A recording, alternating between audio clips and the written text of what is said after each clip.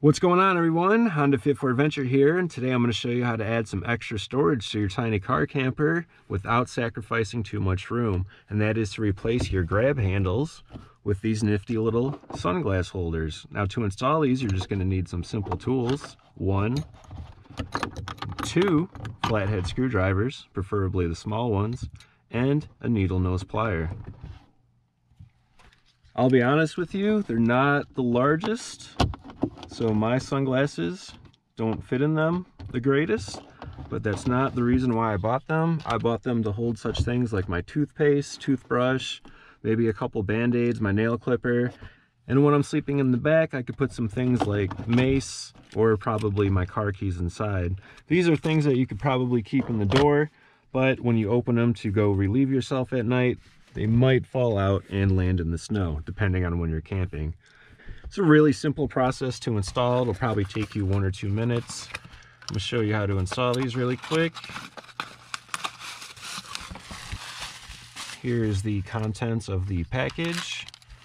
You got your sunglass holder, and they will fit various models because this adjusts and slides into position. It comes with 1 flathead screwdriver and this goofy one. I would suggest getting a second one, and it does not come with a needle nose plier. Now, you can use both of these to wiggle this out, but it is kind of difficult, so I would suggest picking up a needle nose plier.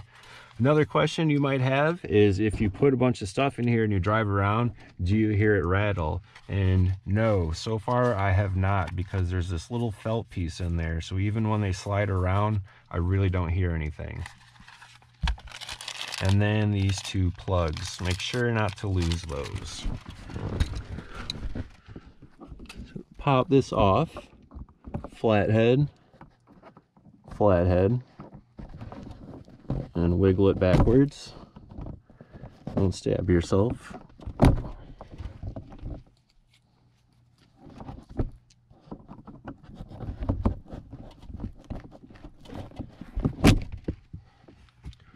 It's going to take some force, so it's easy but difficult. There we go.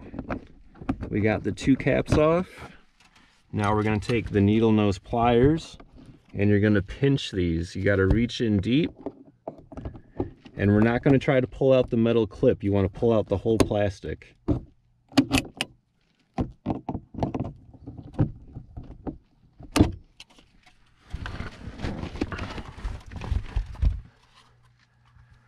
Take our plugs out,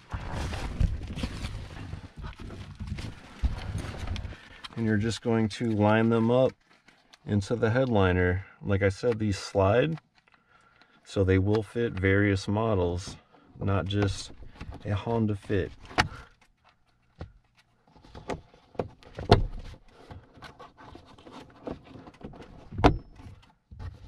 They stay pretty secure without the plugs, but makes it that nice touch with the plugs in.